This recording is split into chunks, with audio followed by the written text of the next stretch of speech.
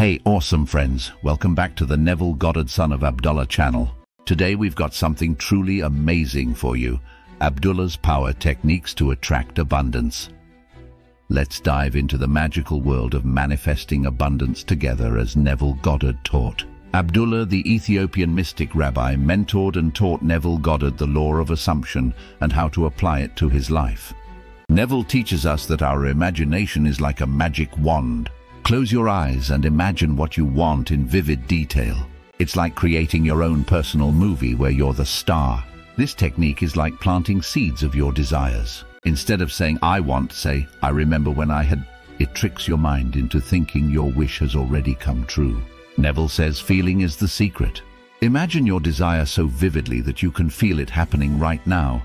The more real it feels, the closer you are to making it a reality. Assume you already have what you desire.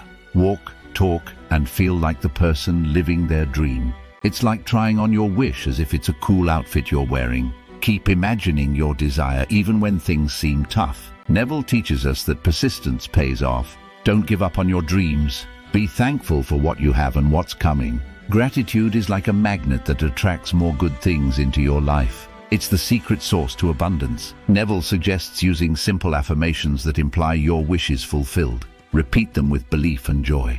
It's like creating a positive mantra for your dreams. Act as if your wish is already true. It's like pretending you're in a play and you're the lead character living your dream. The more you act, the more your reality follows suit. That wraps up our journey through Neville Goddard's power techniques to attract abundance.